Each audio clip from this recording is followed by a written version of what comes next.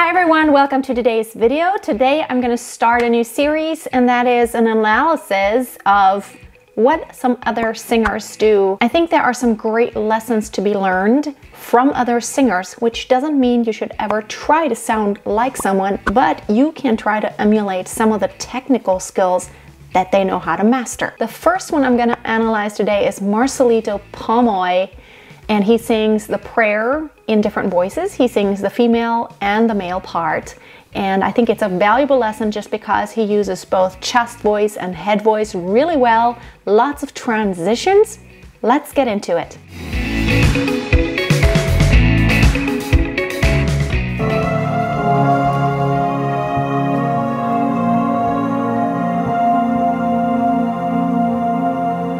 Wish 107.5.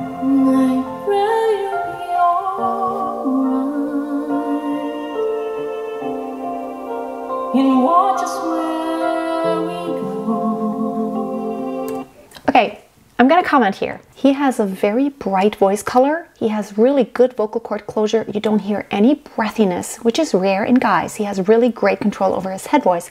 You can hear some of the break when he goes down and dives into those really lowest pitches in his head voice. That is the same issue for female singers, by the way. It is really low and it's really easy to get to your break, but he does so well even when he has more of a glottal onset. Love his clarity and the great vocal cord closure. Can help us to be wise in times when we don't know.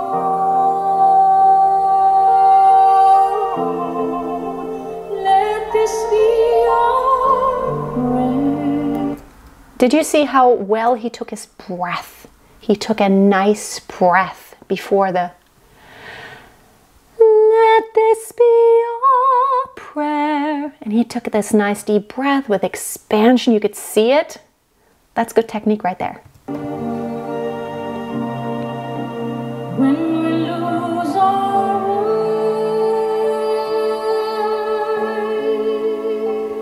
Okay, I think it's easier for him to close that vowel just a bit. He is more on the closed side of the vowel when he does some vowels like way, and I think it's easier just because it's a little bit more narrow in the back of the tongue. It really helps maintain that really nice clear color. He's at the edge sometimes, and that's normal because it's not extremely high in his head voice. He just needs to be very careful not to push too much and just to be on that edge of still being in this clarity sound. Nice breath. Lead us to a place, guide us with your grace, to a place where we'll be safe. Just a tiny bit under pitch here, but you know, like, I love singers who are human beings and not auto-tuned, and he certainly, it's all raw and real. And he is more on the closed side of some vowels sometimes. Probably, you know, if he were to sing something like all the way classical as a countertenor, he would probably need to open up more. But I think for a pop song such as this one, it is permissible to be a little bit more on the closed side. It is just slightly more nasal resonance than openness, but it's still beautiful. La luce che tu dai, pray we'll find your light nel cuore resterà. See how his vibrato is so nice and even. This really helps the rounded tone. Now here, the lesson about, you see how he changes placements. You can even see how he changes his posture just a little bit. And I think, you know, he doesn't even have this extremely bright voice when he sings in his chest voice. It has some nice depth in it. But what I love is, again, that accuracy, that clarity, jumping back and forth. So you have to really work that tilt and untilt of the larynx so that the vocal cords can get into the different mechanism. You have to really work it and practice. This is great practice. If you practice this, this would be awesome practice for changing from one register to another. In home within our heart, a ricordarci che stars go out each night, eterna stella sei. I love that. See, I love how he goes high. And what I love about his lower register, he really tries to emulate that timbre. I love his warmth in his voice. And he has a lot of sensitivity. He doesn't just plow through, as I always call it. He has lots of dynamics. He uses different voice colors. It's not just one thing. That makes it even more difficult. So he just changes dynamics, meaning he gets a little softer, which is even harder. And he has wonderful phrasing. I have to say that the phrasing is excellent, and that makes a world of difference to have great musical phrasing, because otherwise it just sounds like just every pitch sounds the same. And this is beautiful musical phrasing. Nice breath. When the when shadows feel louder, Just pitchy a little. lead us to our I mean, do you hear that? How he gets so beautifully soft and warm. He does have nice pharyngeal space here, because otherwise you can't. But again, he has to be, lead us to this place. I've sung this song many times myself, and this is a really hard place to sing. It's not as high in his chest, in his head voice, because technically he's still singing an octave lower than I would, but it is still so excellently executed. It's beautiful, very high skills.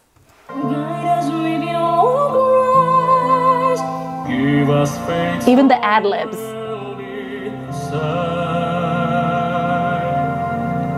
And he does so well on the English too.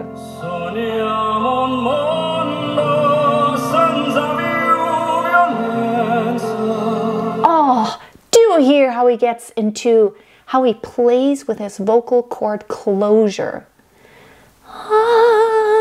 It slides in a different place in my voice, but he gets this little bit of breathiness. It's not extremely breathy, but he plays with his vocal cord closure.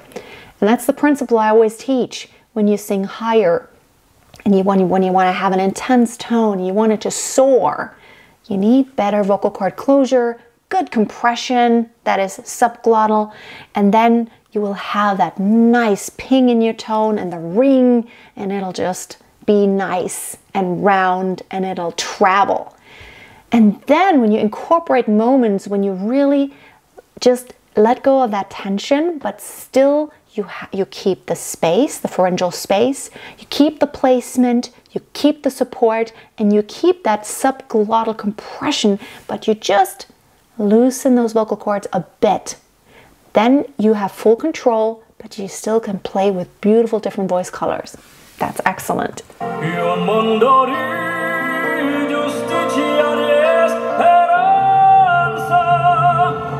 Okay.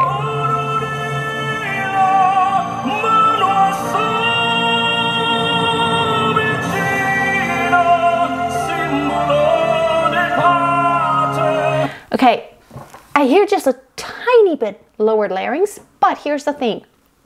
It is normal and it's natural for the larynx to lower more when you sing higher. It just gives you more space. There's a fine line sometimes between, okay, is this now still giving the larynx the freedom to move as you're changing vowels and pitches, or are you locking it in? I'm not hearing him lock it in. There's just short moments when it's just down maybe a little bit more than it would be naturally, but you need that in order to create some of the timbre that he wants to create. And he really wants to create that Andrea Bocelli kind of sound, very classical. And so lowering the larynx just a little bit, and he's not pushing it down a lot, I think still sounds really great. And he has a nice openness, although, you know, probably if I were to talk about, you know, singing all the way classically in a very professional way. And I know he's self-taught, and that is amazing what he taught himself. Probably classically, there would have to be just a little bit more opening and space, the vertical space. But I think it's perfect for this song.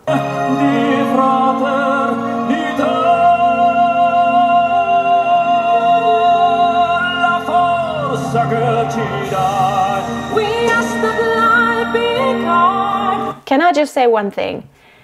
I think he has even better controlled onsets and offsets than Andrea Bocelli sometimes. I'm a fan of Andrea Bocelli. Beautiful voice. Very musical and very sensitive. But there's this tendency of a lot of classical singers, especially tenors, like they have this offset that, they have this offset that is not extremely accurate and timed and just clean. Marcelito, however, he really does this very well. And he has to, and that's the reason why he really can go between the two registers. You can only do that when you're working from your core, from your support. Basically, you're controlling your onsets and offsets with your support and not with the epiglottis.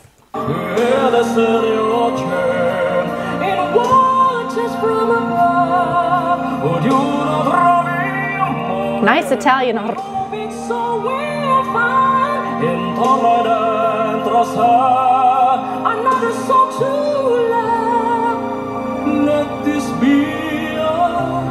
Oh yes, the vocal cord closure.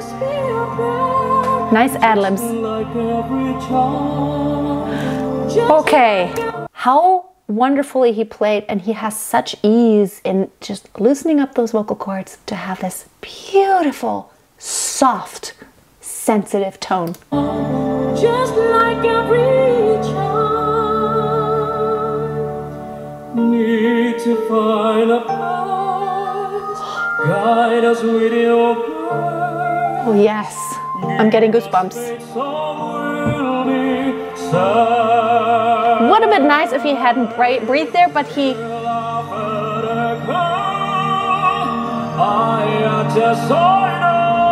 Okay, here we go. That's lowering the larynx in a very permissible way, and and the voice opens up. Nice breath.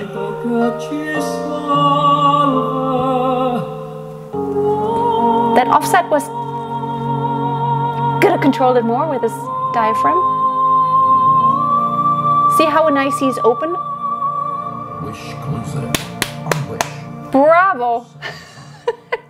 And you know what's amazing? He's actually sitting down when he's singing this. I would always say to my students, okay, don't sit down when you sing stuff like that, because you need your full support, you need control. It is really hard to sing this sitting down. And I'm always wondering why, like, when they do the Wish 107, they always actually sit down. Okay, that is just pop.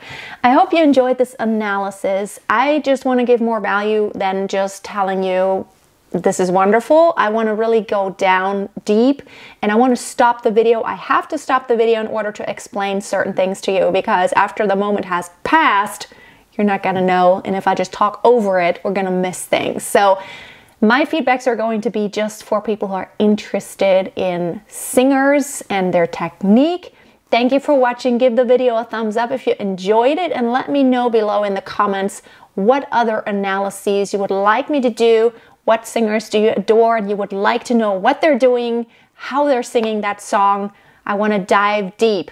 Get on my website on masteryourvoice.tv for free resources. You can get free courses on there to polish up on your own technique, and also get my book on Amazon, Master Your Voice. You can also join my free Facebook group. It's called Master Your Voice, to continue the conversation there and to get some more just connecting with other singers from all over the world. Have a most wonderful day. Until next time, always keep a song in your heart and always keep on singing.